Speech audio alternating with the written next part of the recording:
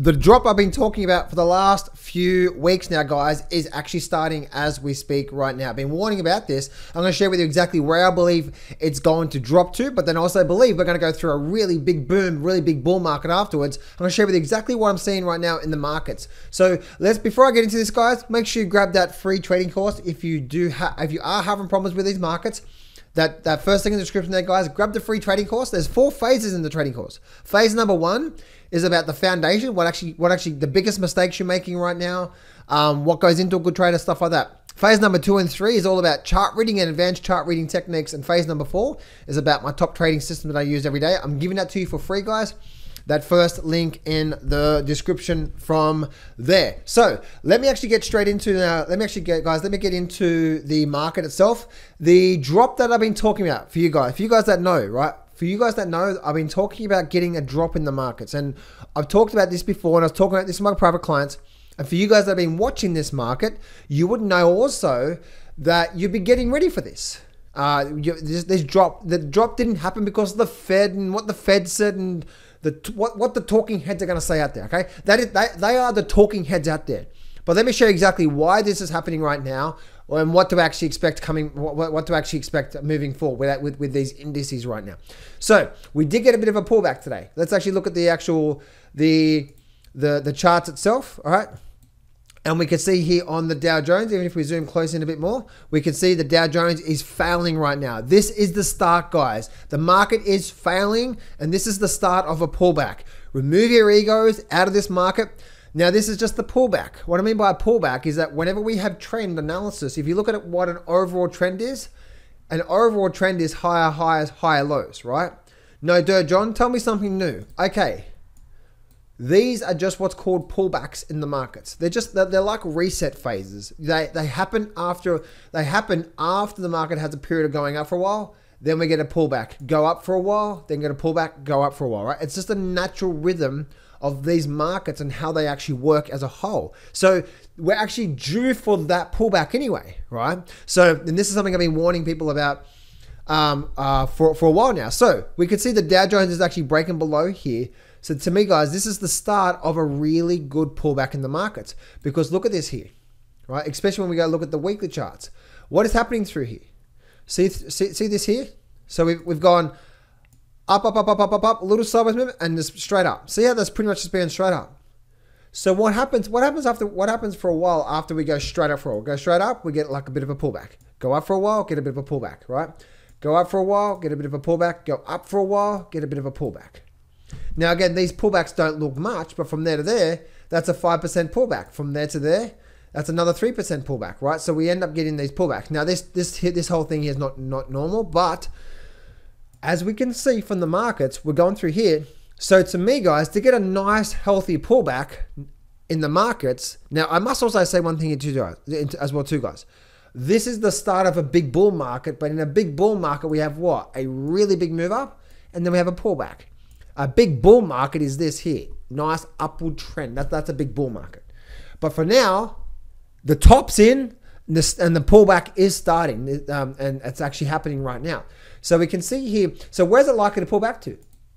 Where are we likely to pull back to? Now, no one definitely knows, but we can use some Fibonacci. We can use some Fibonacci / support and resistance levels to gauge where this could begin, where we could get a pullback to. So this low point here to this high point up here. What do we see? So the Dow Jones, realistically, for the next few months, could start to make its way back down to this point through here. So that's a nice what? Just a nice good, a nice good 8 to 10% pullback, guys. A big drop is what a lot of people call it. A big drop is starting right now. And this is, again, traders, this is something I've been warning about for a while. And I warned about this is that whenever we go up for a while, it's like an energy source, right? We've gone up, energy source, and then we've used a lot of energy through here, and then there's like a little bit of energy, and then away we go again. So we need now what? We need a bit of a time to come back through here to really now reset. This is something I've been talking about, guys, when it comes to the fear and greed index. If you've been watching my videos for the last few weeks about fear and greed index that I've talked about, the markets, what's happening right now is due for some form of a pullback. But here's the big thing, guys. Once we get something like this, especially now looking at the weekly charts, that's all it is. What I do see happening though is that this is probably going to freak people out for the next few months. We are probably, right, having a move down to here. Now traders, this doesn't mean that I'm not going to take bullish trades in an individual stock. In fact, right now traders, I'm in a bullish trade right now on an individual stock. All right, so I see this happening on the indices, but you don't want to overlay that, what happens on the Dow Jones, to what's happening in the Dow Jones stocks, or the S&P 500 to what's happening in the S&P 500 stocks. Because as we know, even though the S&P 500 is at all-time new highs, guess what? There's probably stocks making 52-week lows in the S&P 500. You see what I'm saying there? So they're all in different phases from there. So that's the reason why, guys, in that trading system below, I teach you exactly what to look for in an actual trading pattern. So I'm actually bullish to trade right now, but I'm expecting the stock market to pull back. Or should I say the indices to pull back, and the individual stocks can do what the individual stocks do, right? So we can see through here that this is what's happening right now. Right, so we're through here. So we're probably going to get a bit of a pullback down to this level through here. And again, that's just a nice, healthy 5 to 10% pullback. This is when the market's going to really, really, really freak people out. But what I do see coming out of these markets is this is going to pull back for a few months, and then it's going to be a really big move coming into next year. Really big move, especially the second half of this year. Get ready for it. So just don't be emotional. Just expect this because it's coming. Right?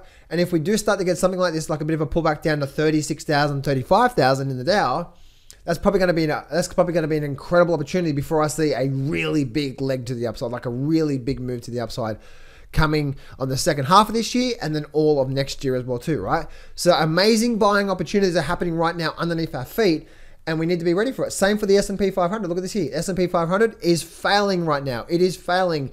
And we talked about this before, that this is not enough time to refuel. We used all this energy going to the upside through here, right? All this energy to the upside. And then we just had a little sideways, which is just like a little refueling. This is like going for a big trip in your car, and you pulling into the service station, filling up for 2 minutes and trying to get going again. It's like, hang on a minute, no. We're on a quarter of a tank. We need a full tank. We need a full tank for a while. You get what I'm saying here, right?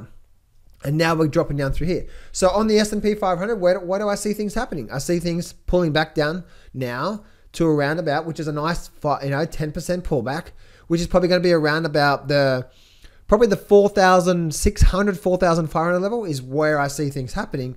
But once again, traders, I do see that this is going to be, the top's in. This is the market's going to drop down through here.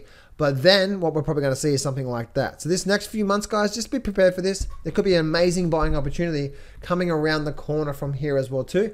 Let's go look at the Russell as well. We'll just finish off with the Russell from here. And we can see the Russell, I don't believe has much of a pullback, but the big thing I'm looking for with the Russell is I'm noticing that we have this. We've actually broken out to a new, so this actually could be the start of a new trend, right? So we go up, we have like a bit of a pullback through here for a while. So we've actually maybe do something like this for a while. And then we start to break out, and then the Russell breakout. I've got a $300 target on the IWM for that level through there. Let's go quick look at gold right now for you guys as well too. And gold right now, it's just really holding here, right? Gold's not really doing much. If we bring up this chart, let's actually look at this chart, should I say? If we squeeze this chart up, what's happening right now is we're getting this squeezing action, right? We're squeezing up through here. So once again, traders, we could be getting ready for a big breakout soon happening on the gold chart. And this could be really getting ready for you. So a few things, traders, a few little tips here for you guys is that in this moment right now is just understand what's coming, because it's the natural rhythm of the markets. That alone is going to give you power to understand, okay, this is just a normal rhythm. When the market's dropping, it's not because of some external event. It's just because of how markets work. That on that process, you can have a bit more power, so you're not getting freaked out. But then on the last note is that because you are a bit more calmer about when the market does go down, and you're not getting sucked into the media, the news, and so on and so forth, you're in a much more better emotional point of view at the time to actually then start to make much better decisions in the markets, right? And that's what you want. You want to be making much better decisions in markets. That's why, guys, the very first video in the trading course is about the 13 biggest mistakes you're making right now. Again, that's link in the description there. It goes for like 30 minutes long, right? Walking through the top 30 mistakes you're making right now and how to overcome them. And one of those is getting too emotionally in the markets and try to sit back and look at them from a non-emotional perspective and say, okay, the market's probably going to pull back from here. So as the market's doing that, you're not surprised by it. You're actually expecting it. In fact, you're getting excited by it because when the market does have a good 5 to 10% pullback, it's probably really good. It's probably a really good buying opportunity.